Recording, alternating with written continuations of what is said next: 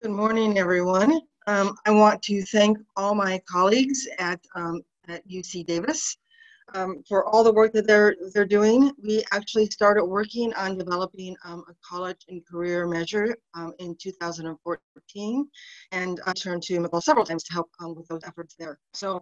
And I'm thrilled about all the work that they're doing regarding the CCI and all the efforts we're making at the department to expand on the CCI. So they asked me to provide some observations about the CCI and where we're headed for the Department of Education. So as I mentioned before, we actually started working on the CCI in 2014. With the passage of ESSA, we now have about 3/4 of the states who now have a college and career readiness indicator in their accountability system. And I will say we all probably, well, I know for sure that we all have different definitions of what it means to be college and career ready.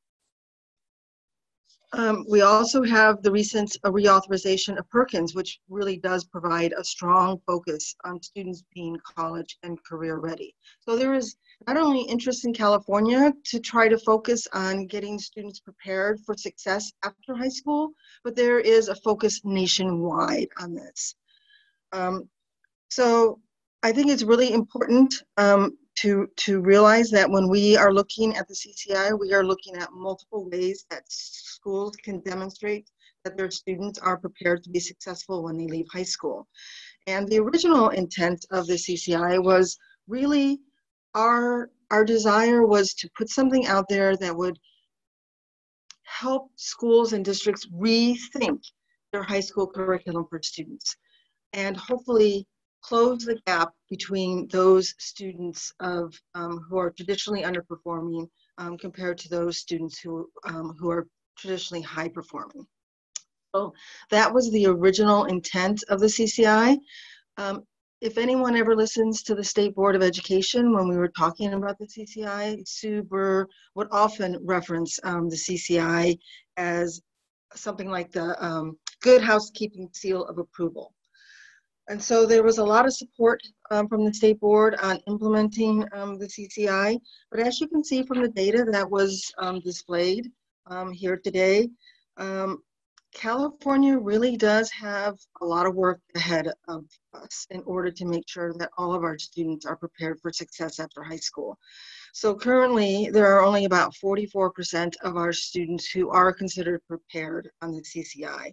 And of course, just like all the data that was shown here today, there's a big difference between various student groups. So Asian and white student groups are performing much better and are being considered prepared based on the CCI compared to English learners, especially compared to foster students and students with disabilities. Foster students, only 13% are prepared. Students with disabilities, only 11%. So there is a huge gap that we have among our student groups that needs to be closed. Those students who are enrolled for 8 semesters or more align pretty much with the CCI on considering who's really prepared.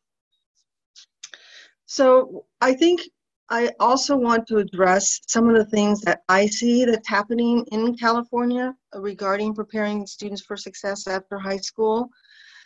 You know, I have a couple of different work groups that have been helping me with trying to get new indicators into the CCI. You know, now it is currently have a lot of college indicators and very few career indicators. So I have a CCI work group and an alternative schools task force that have been assisting with trying to determine which career measures we should be adding to the CCI. And we are, of course, working with our CalPADS people to collect that data. But I think it's really important. I want to point out that the conversations that we're having with our CCI work group and our alternative schools task force has changed substantially over the last year. So when we first started talking about career measures, there was a desire to collect a lot of different things. But now when we're talking about should we put these new career measures into the CCI, the conversations changed quite a bit.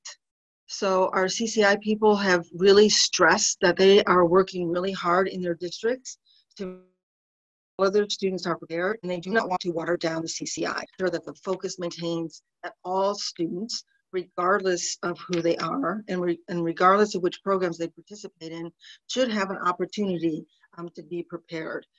There was a big example of how one district is really focusing on their students with disabilities and getting them into career pathways and completing the career pathways, because they think that is a really important piece of, it's very important for these students to participate in these pathways.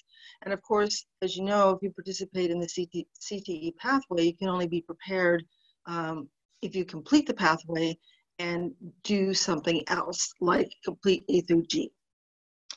So the conversations among our task force members and our work groups has changed substantially over the past year, really focusing more on rigor. I have been doing a lot of presentations out in the field. We keep track of all the presentations that we do, so we can give that to the board. You'll see that in all our board items. But you know, every 2 months, I think we have contact with about at least 2,000 people who are participating in our webinars or who are attending some of our presentations.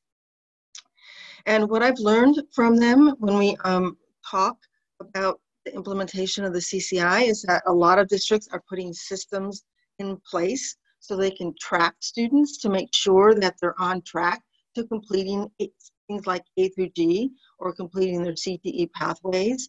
They're really trying to figure out ways of having students get greater access to college courses. Right now, a very small percentage of students really have this, really hard to community colleges so that more students can have access. They're thinking about distance learning. They're putting a lot of things in place to give that access. They're really trying to expand those students who are taking AP courses. And of course, that means providing a lot of extra support to students who may need it in order to be successful in those courses. There is also an effort to increase the types of courses that are being offered in alternative schools. Normally, alternative schools did not offer things like CTE pathway completion, especially in the juvenile court schools. But there is a bigger effort to try to get more of these courses into alternative schools so those students can be prepared as well. And I think a lot of comprehensive high schools are really trying to help students at the comprehensive high schools to do credit recovery. We see more and more comprehensive high schools doing credit recovery instead of sending their students to alternative schools. So I think that is another area where there is a greater focus on making sure that all students are going to be successful when they complete high school. Hopefully over the coming years to come, we'll see more and more students who are prepared to be successful when they leave high school. And with that, I will turn it over to our moderator.